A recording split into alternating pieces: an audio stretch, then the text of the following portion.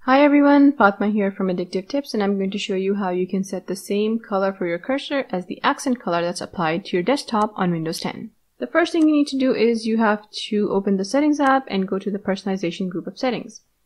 Here you have to select the Color tab, and your accent color should already be set, but if you're not satisfied with it, go ahead and change it first. Once you've got the accent color set to whatever you like, click the Custom Color button down here. And then in the window that opens, you have to click the More button here. The color picker isn't important for you right now. What's important is these codes here. This is the hex code, and this is the RGB values for the color that is currently set as your accent color. Go ahead and copy the hex code. Next, in the Settings app, go to the Ease of Access group of settings, and then select Cursor and Pointer tab. On the Cursor and Pointer tab, select the mouse cursor button with the color wheel next to it, and that's this one. And here you have this option to pick a custom pointer color. Click that.